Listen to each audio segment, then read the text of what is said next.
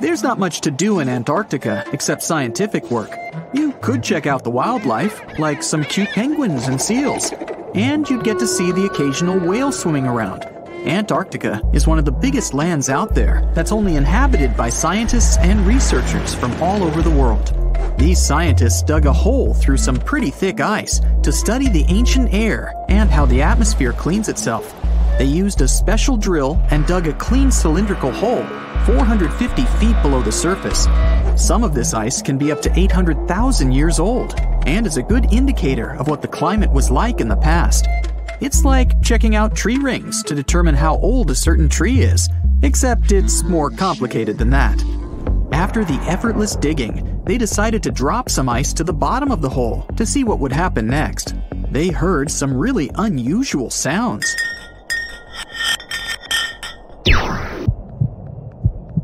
It felt like being on a spaceship traveling through a bunch of obstacles with many rocks smashing into each other. The pitches changed over the quick descent of the block of ice, ranging from high pitch and ending with a low heartbeat-like sound.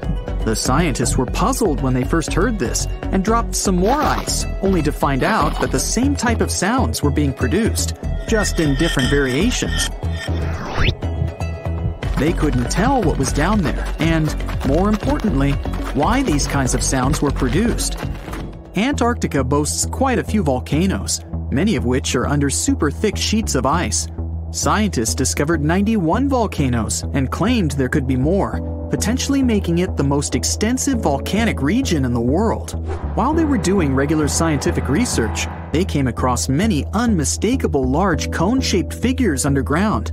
Some were as deep as 2 miles in the ice.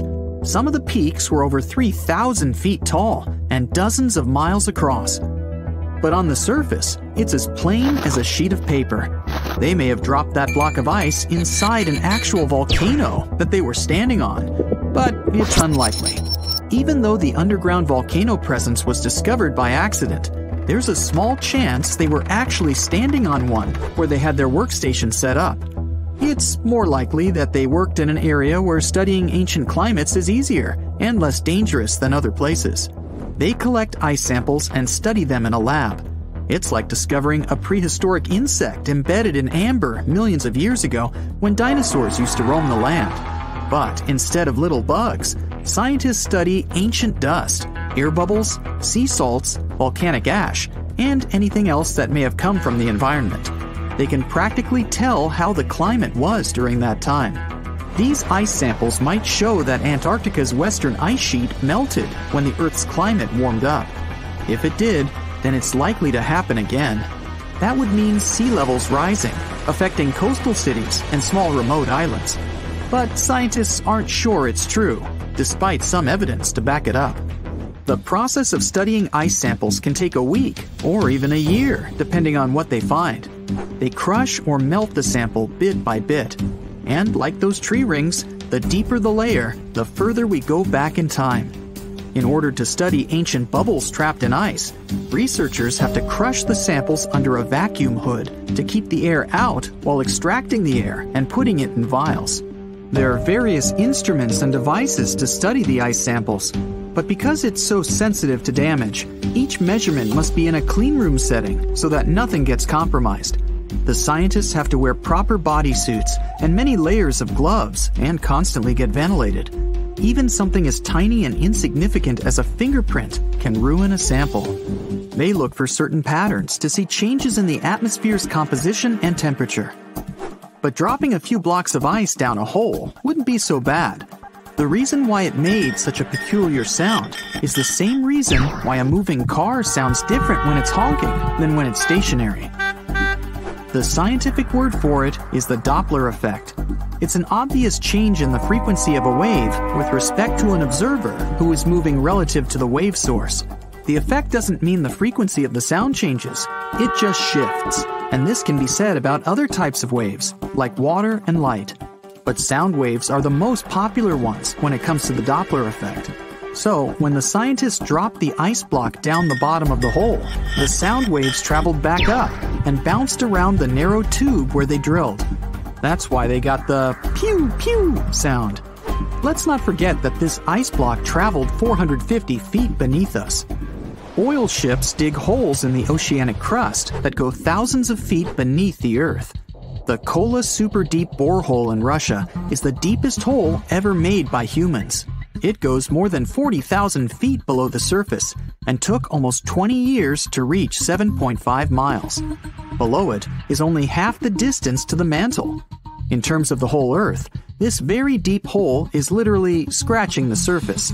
This wasn't a hole to dig for oil, and wasn't in the ocean either. The drilling was stopped in 1992 when the engineers found out that the temperatures were 100 degrees Fahrenheit higher than they predicted. And then it was abandoned, and it's just been a barren hole now. But that's the closest we've dug to the center of the planet. The scary thing is that some of the workers on the site could hear voices coming from within. All the way in Yemen, an ancient hole exists in Barhout, in the east of the country in the middle of the desert. It's actually closer to Oman than to the capital Sana'a. This hole has puzzled experts and locals. Unlike the holes in Russia and Antarctica, this wasn't man-made. Or was it? It's been around for many years, and the locals try to steer away from it. They don't even like talking about it, since they claim it brings bad luck to those around it, or to whoever utters its name. They claim it was created as a prison for spirits, but many rule that out. The hole is 98 feet wide and somewhere between 330 to 650 feet deep. You can also hear strange sounds coming from the inside. But according to some scientists, the well has little to no ventilation and barely has any oxygen down there. So it's unlikely that anyone or anything lives down there. The Challenger Deep in the Mariana Trench caught some low-pitched grumble sounds in March of 2016. Some of these grumbles were followed by screeches. They caught these sounds in a span of weeks, using a titanium-encased microphone so that the immense pressure of the lowest point on Earth wouldn't crush it. They had to lower it slowly as well, since it's 1,000 times the atmospheric pressure at sea level. For 23 whole days, the microphone recorded typical sounds of whales passing by and boats sailing across from above, and even rumbles of nearby earthquakes, but they still couldn't determine what caused those initial sounds. The researchers couldn't understand if the noise from the bottom of the Mariana Trench was caused by humans or was natural. They also wanted to know if these sounds affected marine life, like dolphins and whales that rely on echolocation. They still can't figure it out, but scientists estimate that the ocean is about 10 times noisier than it was 50 years ago. With technological developments in shipping, submarines, and underwater construction, the ocean will only get louder with time. Northern lights come with sounds, which nobody talks about. They're usually audible when the auroras are at their most powerful presence. Scientists were always puzzled as to what caused the faint popping and crackling, even though they were very far above us. They used some special microphones and found out that the sounds came just 230 feet above us, which is pretty low. They're caused by electrical charges gaining power in a specific region of the auroras. The electrical charges are disturbed by magnetic storms that fire up the northern lights. As a result, some tiny sparks are released into the atmosphere, causing the faint crackling and popping noise. Do you know that NASA explores not only stars, planets, galaxies, or black holes? Hard to believe, but yes. The agency also works on discoveries here on our home planet Earth. So what has NASA recently discovered? Is there life under the ice? While they were analyzing data recently, they discovered something unbelievable hiding under Antarctica's ice. And this discovery not only changes everything we know about the whole water system of the Earth, but it may also help with research about life in space. Humankind's existence might depend on understanding Antarctica and its secrets. So, the recent discoveries reveal vital information about our survival. But before we continue, let's see how much you know about this place, where it's only ice as far as your eyes can see. Antarctica is one of the world's 7 continents in the southern hemisphere. It's the 5th largest continent in terms of total area, and that means it's almost twice the size of Australia. Want to see real meteorites? Go to Antarctica. Due to its dry climate, Antarctica is one of the best places to observe space. But what's even greater is that you can find meteorites on the white surface of the continent. Scientists have already plucked about 45,000 meteorites from the ice, and they think they can see another 300,000. Since there aren't many terrestrial rocks there, it's easy for them to spot them, thanks to their dark color. Antarctica's dry desert environment also helps preserve them, even the ones that fell to Earth more than 1 million years ago. And can you imagine any volcanic activity in Antarctica? It's hard. But this place is where fire meets the ice. West Antarctica is where most volcanic activity occurs. Scientists recently found that 138 volcanoes exist in West Antarctica alone. Wow! You would think that Antarctica is always cold, but no. Its coastal regions can get as warm as 50 degrees Fahrenheit. But have you ever wondered what Antarctica would look like if there were no ice? It may seem unimaginable now, but it was not always covered by ice. That was 34 million years ago, though, so nobody could tell how the continent's surface would be without the ice. But NASA changed that. They generated computer simulations and created the most accurate map of it as of today. What they saw was incredible. The continent was not flat at all, like it seemed. It's pretty bumpy, with valleys, rolling plains, and high mountains. But this was nothing next to what they had discovered under Antarctica's ice. So, what is it? Drum roll, please. NASA found 2 new subglacial lakes. And what's even cooler about it is that they spotted these lakes from space. How is that? If your answer is high-tech satellites, then you're right. In 2003, NASA launched a satellite called IceSat. It measured ice sheet mass balance and cloud and aerosol heights. The satellite also helped create the ice-free map of Antarctica. In 2010, the European Space Agency launched the second satellite, CryoSat-2. It was for tracking the changes in the thickness of the ice. Then, in 2018, NASA launched the third one, IceSat-2, a follow-on to the IceSat spacecraft. It measured ice sheet elevation and sea ice thickness. It was NASA's most advanced Earth-observing laser instrument.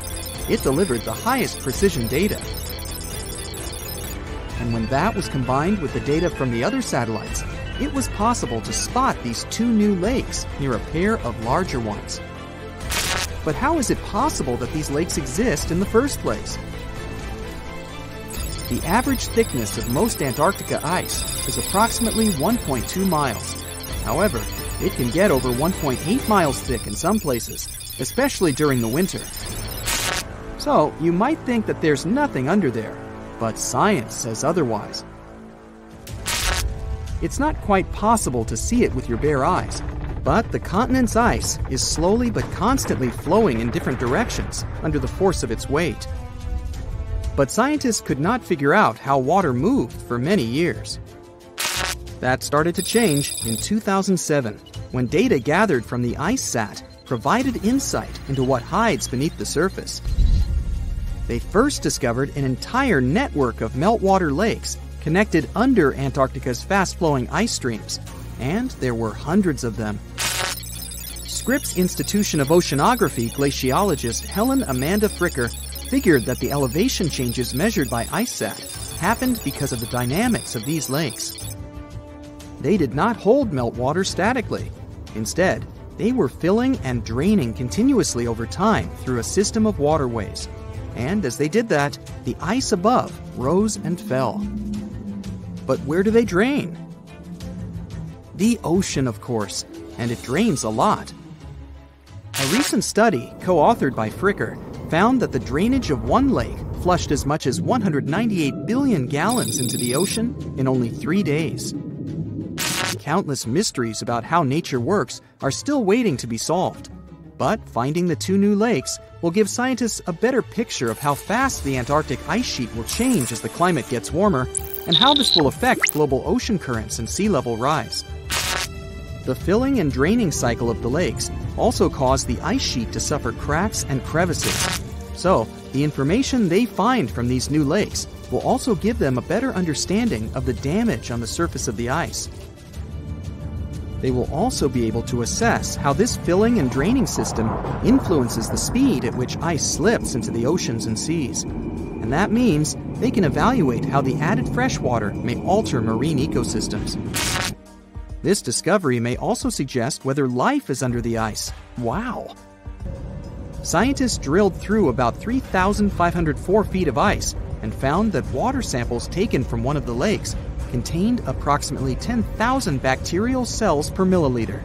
Such a high number of bacterial life is a good sign, because that means the icy waters might also support higher life forms, such as microanimals, and one of these new lakes might even be their home. But the most exciting thing is that the new lakes might help them understand whether life on other planets is possible. Scientists believe any life below the frozen surface of the planet Mars might follow the patterns seen in Antarctica's lakes. So, there is a possibility that they might find critical new information on the type of life that may have existed on the red planet. You wouldn't want to be there during the winter, though. The lowest temperature on Earth you can experience is negative 128 degrees Fahrenheit. In 2010, there was an even lower temperature of negative 135 degrees Fahrenheit, and you may feel this cold much worse due to the strong and dry winds. Did you know that the size of the ice surface on Antarctica also changes throughout the year? It's about 1.2 million square miles during the summer, but when it's winter, it grows to 7.3 million square miles. Yet, despite the change, it remains the largest piece of ice on Earth. Sorry, Arctic, you lose. Do you know these cute little penguins? Consider these animals the locals, because there is no native population in Antarctica. It's a no man's land, because no single country owns it. But do you know who really owns it? 5 different species of penguins, seals, and killer whales. Ha. Despite the continent's harsh conditions, you can visit it as a tourist for fishing and research purposes. Around 5,000 people reside on the continent during summer at research stations. But when winter comes, the number naturally drops down to 1,000. Antarctica's ice blanket makes up 70% of the world's freshwater reserves. Imagine what would happen if it melted. The global sea levels would be raised by almost 200. Antarctica is the most remote continent on the planet. It has 90% of the world's ice, but it's considered a desert because the annual rainfall is only about 8 inches. You'd probably never think it was a desert if you look at it, since it's white and full of wildlife. But Antarctica is not only what it appears to be on the surface. There is so much hidden beneath it, and even above it. Atlantis has long been a mystery for humankind. Did it ever exist? And if yes, where was it located? One of the theories supports that the Atlantean civilization could have thrived and flourished in the Antarctic continent when it was still uncovered by ice. Due to the Earth's cyclical eras, this is the periods of ice and interglacial periods. It was believed that Antarctica was actually a tropical forest. And, well, a recent Google Earth picture found some interesting ruins, buried deep within a lake bed on the icy continent. It's unclear to which civilization these remains belong to, but some theorists believe that it could perfectly be Atlantis. And these frozen Antarctic lakes are holding much more under them. In the 1970s, scientists were surprised to find large lakes under the ice plaques in the frozen continent. Over 400 lake beds are believed to exist under layers of ice. Lake Vostok, for instance, the largest subglacial lake over there, is buried beneath 2 miles of thick ice. There are pristine blue ice caves hidden under there as well. The water in these lakes remains liquid due to the small levels of geothermal heat from the Earth's core. And some scientists believe that some lakes are around 15 million years old. Talk about the old days, huh? Now, amongst the unique phenomena that occur in the continent, let's say Antarctica is home to an extremely weird waterfall. The year was 1911 when Australian geologists wondered about the so-called blood falls. He was extremely puzzled by this red stream of liquid pouring from a small hillside amongst the Antarctic ice. After years of studying it, it was understood what caused the redness was the high iron content in the water.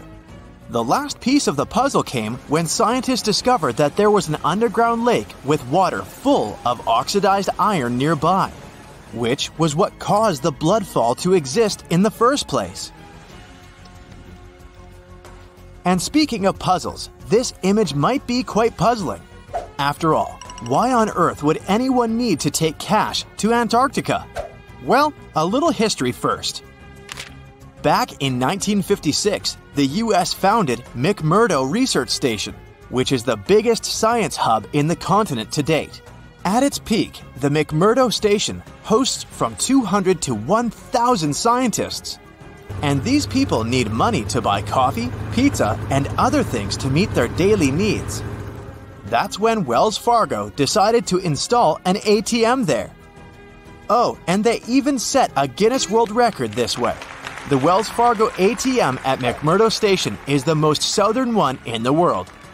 And it's the loneliest ATM in the world as well, as there isn't another one for hundreds and hundreds of miles.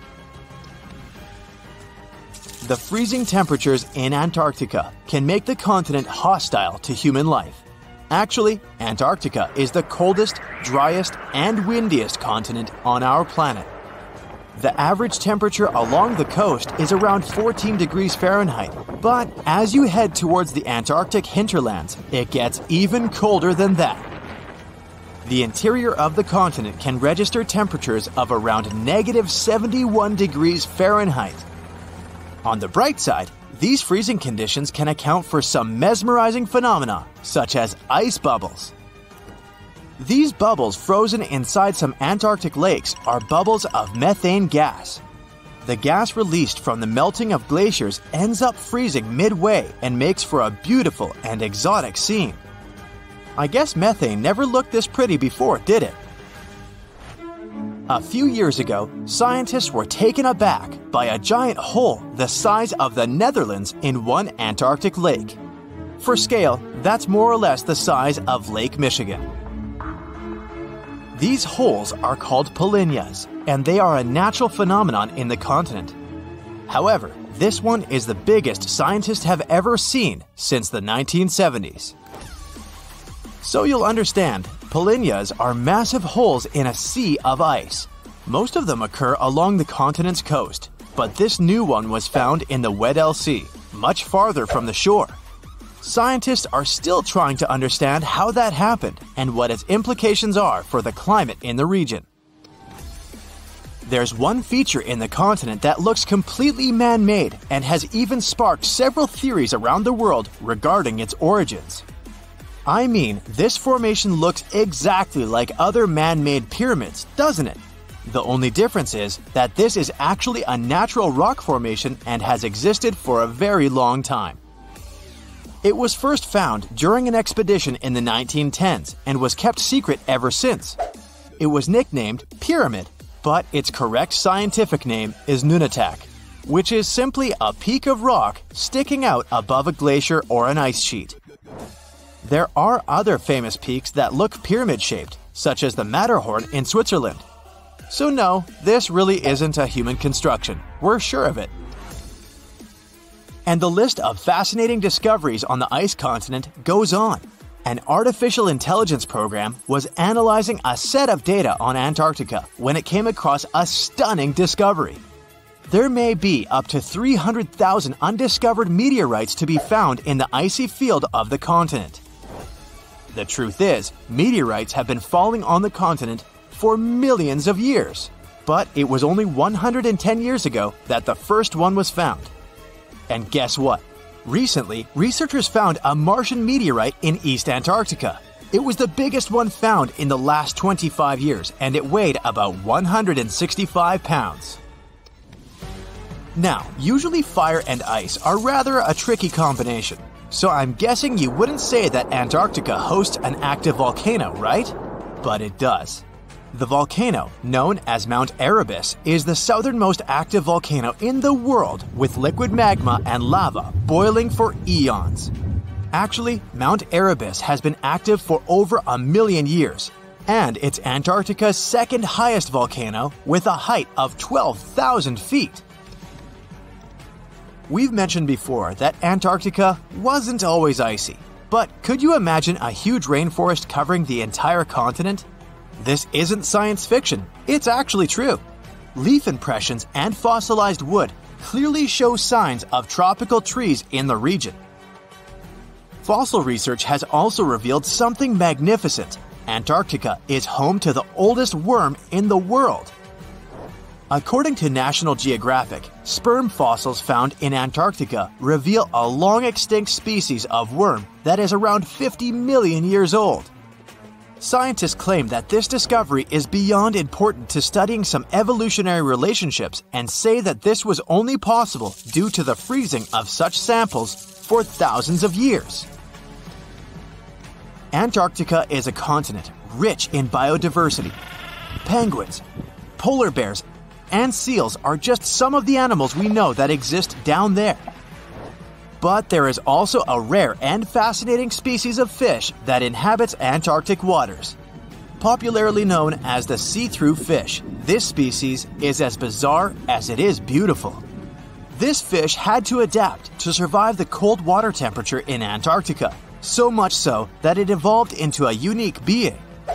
As well as a transparent body, this fish has transparent blood, making it completely see-through. This is because they lack the protein hemoglobin, which gives blood its red color. Pretty neat, huh? When you think of Antarctica, you probably think of icebergs, right? So here are some fun facts about it. Did you know that icebergs have a lifespan of about 3,000 years?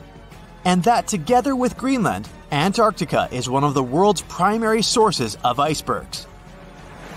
Icebergs can reach 600 to 700 feet below the surface of the water, and around 90% of an iceberg is hidden underwater. That's where the expression "tip of the iceberg" comes from. We've all dreamed of visiting the Arctic and witnessing the natural wonders of polar bears frolicking on ice floes or the aurora borealis dancing across the sky. Well, sorry to break it to you, but you won't find any tourists flocking to Antarctica anytime soon. Why, you may ask? Let's dive into it. First off, where is Antarctica? It's located in the southern hemisphere, specifically at the South Pole. The Southern Ocean surrounds it, and most of the continent is covered by ice, making it one of the most remote and frigid places on Earth. Now, have you ever met someone who's visited Antarctica? Probably not. It's one of the least visited places on the planet, and only a handful of lucky explorers have seen its interior, which is mostly made up of glaciers and ice fields. But trust me when I say the wildlife and scenery are out of this world. Why shouldn't you travel to Antarctica? Well, for starters, the environment is incredibly fragile and can be easily damaged. Plus, there are no native human populations on the continent, so your travels would essentially be like visiting an uninhabited island. And let's not forget that it's also one of the most expensive destinations to travel to. Despite all that, Antarctica is not exactly guarded like a fortress, but there is an international agreement called the Antarctic Treaty. This treaty was negotiated to prevent any unwanted activity on the continent and bans some forms of testing done there by member states. But the primary reason we can't just waltz into Antarctica is that it has a delicate ecosystem that needs protection. The treaty states that Antarctica should be used for peaceful purposes only and should be free from any human activity that could harm the environment. Scientists are still learning about the continent's unique ecosystem, and our activity and machines could disrupt the delicate balance that exists there. If you're still itching to go to Antarctica, getting permission isn't exactly a walk in the park. U.S. citizens, for example, need to complete a special form and send it to the Office of Ocean and Polar Affairs. And once you're there, you'll need to follow some strict guidelines to protect the environment, like not disturbing any wildlife or taking souvenirs like rocks, plants, or animals. Now, technically, can you live in Antarctica? While there are no laws banning people from living there permanently, it's a very inhospitable environment and unsuitable for human habitation. Temperatures can reach -76 degrees Fahrenheit and below, making it nearly impossible for anyone to survive without the proper equipment and experience. Plus, the nearest piece of land is over 1,000 miles away, making any inhabitants completely cut off from the rest of the world. Who knows? Maybe one day we'll get the chance to visit this unique and fascinating continent. But until then, let's admire it from afar. Let's now talk a bit about the discovery of Antarctica. Unlike other places that were already inhabited, Antarctica never had a native human population. Ancient Greek philosophers had an idea about the continent and called it Antarctos, meaning opposite the bear. The bears it refers to are not the polar ones though, but rather the Great and Little Bear constellations, which are only observable in the northern hemisphere. As a result, the term signifies the opposite of the land of the bear.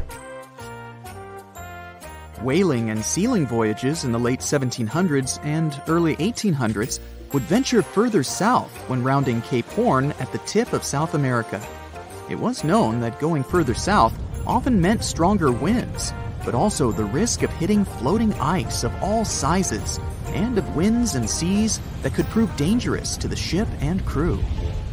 Captain James Cook was the first to cross the Antarctic Circle on January 17, 1773, in the Ross Sea region. He reached a point further north a year later, and though he didn't sight land, he came to within 50 miles and saw deposits of rock held in icebergs, indicating that a more southerly land existed. The first sighting of Antarctica is widely acknowledged to have taken place in January of 1820, during the voyage of two ships under the command of Captain Fabian Gottlieb von Bellingshausen, as part of a 2-year exploratory expedition around the world to discover new lands. The captain's ships were the first to have crossed the Antarctic Circle since Cook. The first undisputed landing on Antarctica didn't happen until much later, on January 24, 1895, at Cape Adare during the whaling voyage of the ship Antarctic, led by Henrik Bull. A small boat with 6 or possibly 7 men on board rowed ashore during calm conditions. You might not believe it, but Antarctica is actually a desert. With all that ice, you'd think it'd be like a winter wonderland with snowball fights and hot cocoa all day long. When we think of deserts, we picture camels and cacti and people struggling to find water. But in Antarctica, it's a whole different story. The struggle isn't to find water, it's to find anything that's not covered in ice. And the average rainfall has been just over 0.4 inches in the past 30 years. That's like a few drops of rain compared to what we're used to. So technically, it's not the dunes or sizzling heat that makes a desert, well, a desert. It's the lack of precipitation. But don't worry, if you ever find yourself lost in Antarctica, you won't have to worry about getting thirsty. Just make sure you bring a jacket and some mittens, because it's cold enough to make you into a popsicle. Not only is Antarctica one of the driest places on Earth, but it's also the coldest, the windiest, and the highest. Talk about overachieving. The penguins and scientists down in Antarctica have at times found themselves in a bit of a pickle when it comes to time. You see, unlike the rest of us on this big blue planet, there is no Antarctica time zone. All the lines of longitude meet at a single point at the South Pole, making it a bit of a head-scratcher when trying to figure out what time it is. Now, you might be thinking, but how do the scientists and researchers keep track of time down there? Good question. They typically stick to the time zone of the country they departed from. However, with stations from all over the world on the Antarctic Peninsula, things can get a little wacky. Imagine trying to coordinate with your neighboring countries without accidentally waking them up in the middle of the night. You might think that not much could survive in a place where the temperature is extremely cold, the sun barely shows up, and the wind could blow you away faster than a tumbleweed. Well, as in many places on Earth, life found a way in Antarctica too. Believe it or not, this frozen continent is buzzing with activity. It's home to billions of krill, which in turn attract lots of seals and more penguins than you can shake a fish at. But don't let their cute and cuddly appearance fool you. Penguins are the ultimate swimmers, with streamlined bodies that would make Olympic medal winners jealous. They come ashore to breed and chill, but their real talent is stealing pebbles from each other and forming mathematically precise huddles to stay warm. Antarctica is also home to the largest species of penguin on Earth. It's called the emperor penguin. Sure, these creatures are flightless birds, but that doesn't mean they can't jump. In fact, some of them can leap up to 120 inches. And let's not forget about the seals. With their furry bodies and special songs, these marine mammals are protected by the Antarctic Treaty, and they're thriving in the cool waters of the Southern Ocean too. But the real stars of the show are the whales. During the Antarctic summer, these huge creatures show up in droves to chow down on the abundant krill. It's indeed like a whale buffet down there. It was one of the biggest creatures ever to roam the Earth. It was longer than your average school bus and could easily weigh more than 10 elephants combined. But where did it live? How did it end up having this size? And most importantly, why is it extinct nowadays? Let's find out. The Megalodon was the largest predator ever known in our planet's history. In terms of its location, the Megalodon lived practically in all waters on our globe, except near the poles. The reason why there were no Megalodon teeth found in Antarctica is probably that the gigantic creature adapted to only warm tropical and subtropical waters. The younger ones liked to keep to the shores, while full-grown adults preferred coastal areas, but they could easily move into the open ocean as well. How do we know the Megalodon was so widely spread? We can only presume, based on the fact that they discovered the most northern fossils off the coast of Denmark and the most southern in New Zealand. The discussion of how the Megalodon got this size is still open in the scientific community. They recently found out that not all the specimens from this fascinating species reach the same huge size. This has to do with a little something called the Bergmann's Rule, which says that the temperature of the surrounding environment affects the animal's body size because they either need to conserve or shed heat. The megalodons that reach cooler waters probably needed more body weight to make sure they survived in low temperatures. On the contrary, those living in warmer waters had to be smaller to avoid burning up. But what did this enormous fish look like? Most modern depictions show the megalodon resembling an enormous great white shark. But well, it seems it may not necessarily be correct. The megalodon likely had a much shorter nose and a flatter jaw that looked almost squashed when compared with a great white shark. It also seems to have something in common with the modern blue shark, extra long pectoral fins. They needed these to support their weight and size while navigating the planet's waters. Lastly, the lady megalodons, seem to have been about twice as large as the gentlemen. As for their offspring, even a small megalodon was enormous, at least 6.5 feet from nose to tail. How do we know that? Because specialists have stumbled upon megalodon nursery habitats in Panama, Maryland, the Canary Islands, and Florida. Even the piles of used diapers were enormous. Nah, not really. Surely the scariest aspect of the megalodon's looks was its mouth. I mean, think about it. Megalodon had whales for dinner, so it obviously needed to open its mouth wide enough. Scientists have estimated that its jaw would span a mind-boggling size, 9 by 11 feet wide. Just to paint you a better picture, that means it could have easily gulped down 2 adult people side by side. Wait, which 2 adults? Those impressive jaws also feature 276 teeth. Based on modern reconstructions of the force of its bite, it looks like it may have been one of the most, if not the most, powerful animals of prey ever to exist. For comparison, humans can have a bite force of around 1,300 newtons. Today, great white sharks have been estimated to be able to bite down with a force of over 18,000 newtons. The megalodon tops all the records, with an estimated power of bite up to 10 times greater than that. It could basically crush a car with very little effort. Its teeth were also pretty amazing. Similar to sharks, the megalodon was fast in replacing its broken or worn teeth. With 4 or 5 rows of teeth in its mouth, It basically acted like a conveyor belt, growing back damaged or missing teeth within about 48 hours.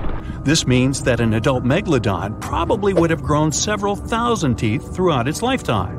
It was nice of them to do that, though, since it's probably one of the reasons why megalodon teeth are so common in fossil records, and we're able to study them properly. To maintain its impressive physique, the megalodon had to eat somewhere around 2,500 pounds of food per day. Can't wrap your head around that? Well, it was the equivalent of 1¼ cows per day to survive. It's like if you had to eat 3,300 cans of tuna every day. I've used the word megalodon a lot, but have I mentioned where it comes from? When translated from Greek, it means giant tooth. Ah, those clever Greeks.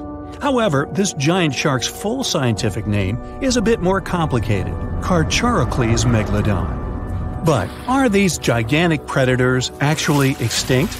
We tend to believe so, but let's be honest for a second. We've come to know more about the surface of Mars than the depths of our oceans. Like, we've only explored 15% of our oceans altogether. Who knows what may be lying out there in the deep? Maybe some ancient predators? The Mariana Trench is the deepest oceanic trench on Earth. The Challenger Deep, its deepest part, is so deep that you could dip the whole of Mount Everest in there and it would still be over a mile above the surface.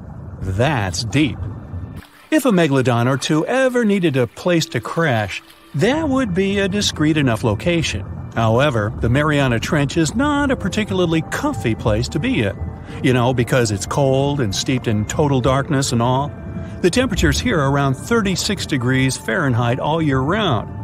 And to top it all off, the pressure is 1,000 times stronger than at sea level. So it's safe to assume that if any megalodon is hiding in here, its teeth and bones might not be looking so good. Because of the intense pressure here in the Mariana Trench, proteins and calcium start to dissolve and disintegrate. That's why, for example, the Haddell snailfish, the deepest dwelling fish we've discovered, has evolved to feature flexible cartilage instead of bones. To survive here, the megalodon would also need to learn to navigate in complete darkness.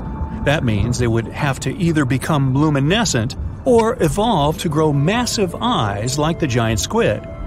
While it may sound like an intriguing and good idea for a movie script, most scientists don't think it's possible. Why? Well, most of them say it's because of the megalodon's size. Most foods that megalodons like to eat live in shallow ocean areas and not in the deep, deep sea. Specialists believe that if these animals were actually still roaming our waters, there's no way we wouldn't know about it. They would need to come up for dinner every now and then, right? Their food is also the most likely cause of why the megalodon is not alive anymore. While some specialists believe the megalodon became extinct because of a drop in the ocean water temperature, most scientists suggested that the shifting food chain dynamics may have been more to blame. Why? Because at some point, there was less and less of its primary food source, baleen whales, and at the same time, the numbers of its natural competitors, like smaller predatory sharks like the great white shark and whales, increased. The megalodon did live on this planet a lot more than we did, and way back when we didn't even exist yet. They were here for nearly 70 times longer than we, modern humans, have, inhabiting the oceans for around 20 million years. Homo sapiens appeared around 300,000 years ago. The megalodon managed to survive for so long mostly because of its unbeatable size. I mean, they can make a meal out of almost everything in the sea at the time. We may think about both of them as prehistoric creatures, but the megalodons and the dinosaurs never coexisted on Earth. The dinosaurs probably died out about 66 million years ago. Megalodons seem to have appeared a bit later. That's because the oldest megalodon fossils we have yet discovered are from the Miocene epoch, which began 23 million years ago. So long, Meg!